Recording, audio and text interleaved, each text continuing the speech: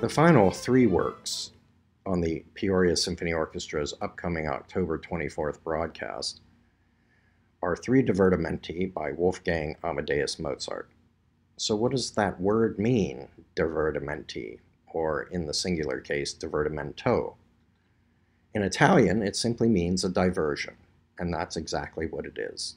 A divertimento is usually a lighter work that's just meant to be enjoyed, not thought about too much, and to kind of take you away from other thoughts in your life. So I thought it would be a great way to end the program to play these three divertimenti so we can just enjoy ourselves, not think too much, and get away from the concerns of everyday life.